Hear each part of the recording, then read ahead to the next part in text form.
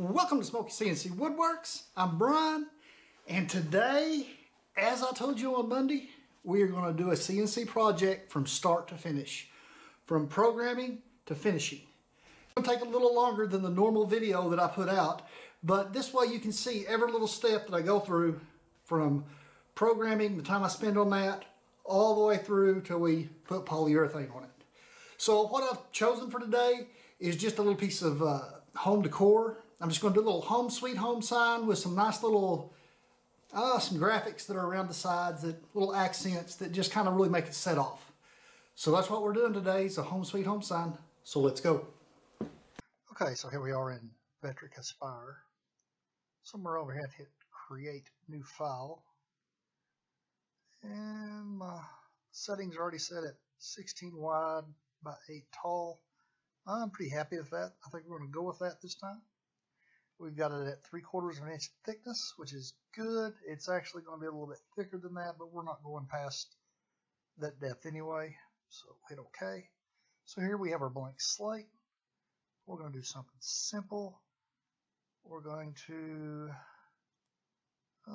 maybe use a Cambria, and we're going to type the word home. Okay. Take this, drag it up here to this corner.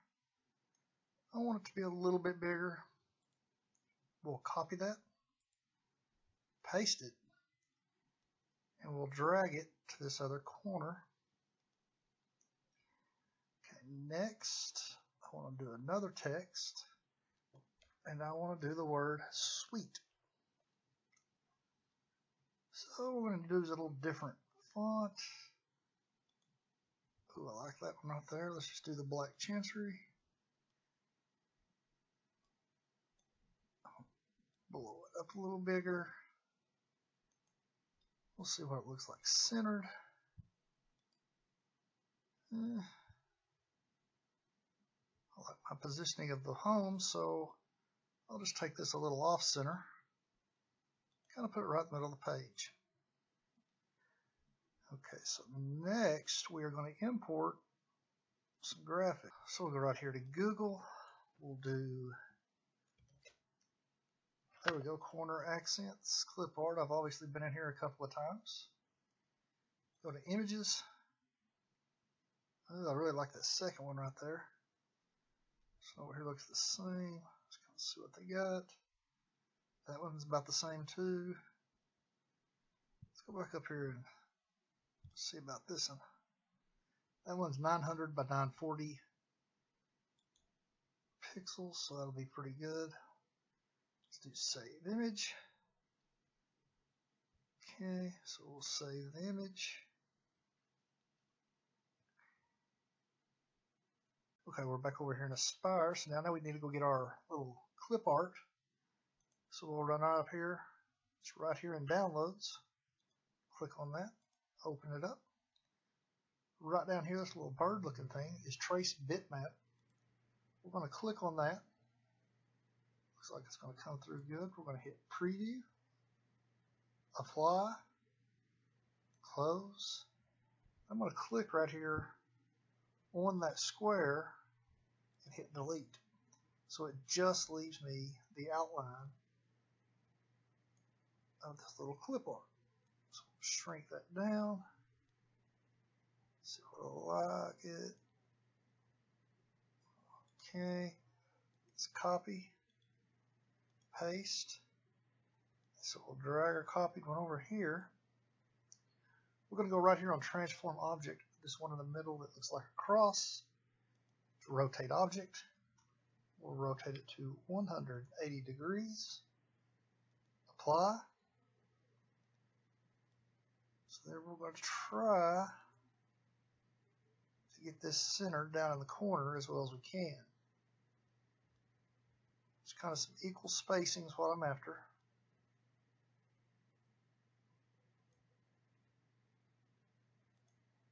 That looks pretty good on that one.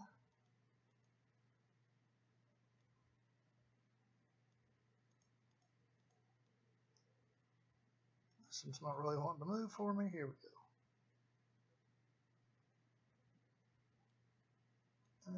a little close. That looks pretty good on that one. So our spacing looks fairly good. I think this is still a little closer. Okay, they're better. So right there's our completed clip art. Save this as Home Sweet Home. Save. Okay, so just make sure that's highlighted. We're going to zip over to the toolpath page. Everything's highlighted here. Looks pretty good. So we're just going to go over here and do a V carve on it. So I'll run right there to that V. Click on this. Right here, clearance tools. So if I want to use a 1/4 inch end mill and clear out any big spaces, I can use that. For writing and stuff like that, generally I don't do that. So I've got a 1/2 inch 90-degree V-bit selected. 0.17. That's a little deep. I like about 0.15, so we're going to go there on depth. We're going to calculate the cut time. That's what it's going to look like. We're going to hit preview selected. I'll slow it down a little bit so you can see how it works.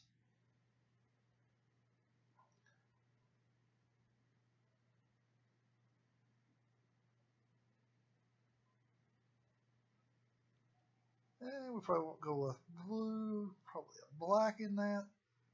That's a pretty good looking little piece right there. So from there, you can see the cut time says 8 minutes 49 seconds. So I'm going to hit close. I'm going to go right here to this bottom right, it's Save Toolpath. Click on that. Save Toolpath. Click.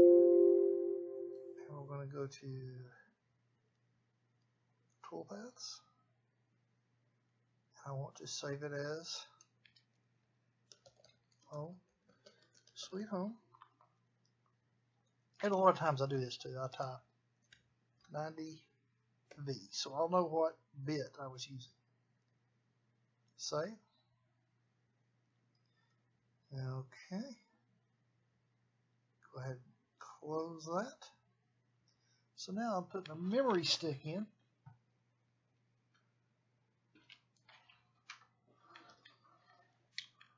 Put a memory stick in. I'm going to go back to my home screen, over here to my toolpath folder, run down here to Home Sweet Home 90V, stick that memory stick in.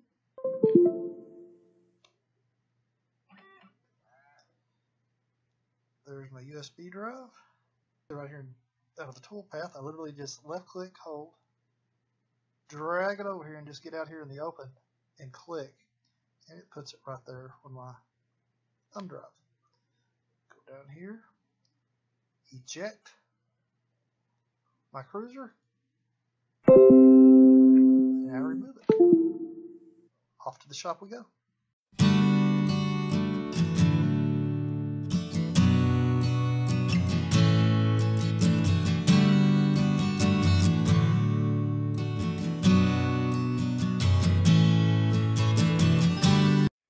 So if y'all noticed right there, when I was cutting down my material, I actually cut this at 18 inches. If you remember when we programmed it, it's 16 inches long.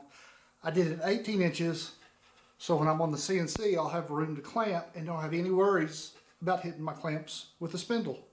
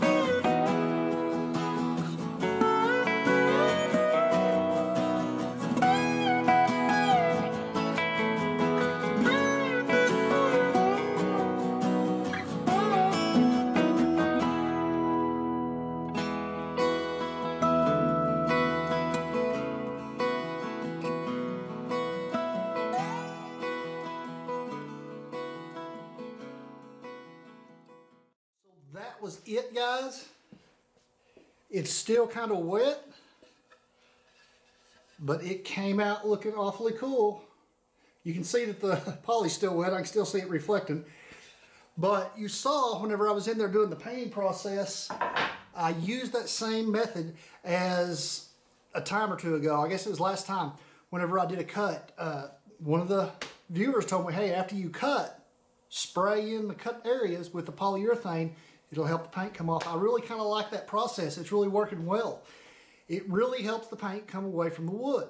And y'all can see I'm still sweating through. It seems like it ought to be getting to be fall, but it is 103 degrees in my shop. And once again, you know, I get people asking me why I don't put air conditioning out in my shop. It's because we have such a high humidity level in Oklahoma. If I put air conditioning in here, we'd get condensation. Condensation in power tools, bad bedfellows. There would be lots of rust. So guys, that's going to be it for today. It was just a little piece of home decor. I went from start to end just to let you see what the whole process is. If you guys haven't ran over there and check out Smokey Uncuffed, you can find me on YouTube, on podcast, and on my website, Smokey Uncuffed. And if y'all haven't done yet on this channel, please subscribe, and I'll see y'all next time.